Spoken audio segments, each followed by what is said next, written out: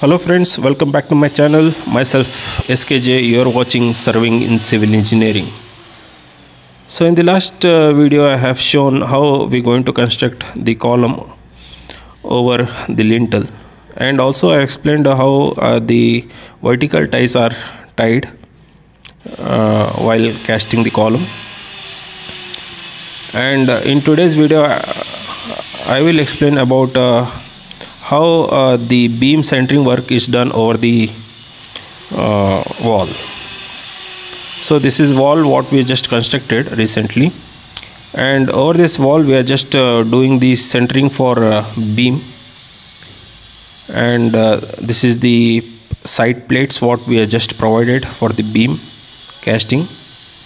And usually the beam size we used to take 9 inches as usual. And one thing I wanted to explain about here is, the important thing is here for the 4 inches of wall, if you are going to construct 9 inches of beam, so 9 inches of beam you won't get. Basically what happens, the plate usually in the market we used to get 9 inch and 6 inch. In that sizes we used to get. So here you can see the left hand side plate is 6 inches and right hand side is 4 inch of wall. So the total width of this beam is 10 inches.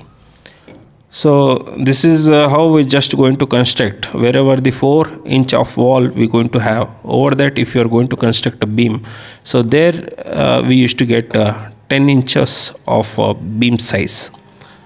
So that is one you need to notice in this video. And as usual, wherever the 9 inches of wall we going to have, so as usual we going to construct a beam there. So that's it guys. I will keep on updating. So above this how we going to place the plates and all. So that's it. And if you are having any queries regarding, let me know in the comment box below. And thank you for watching, and please do subscribe to my channel. Thank you.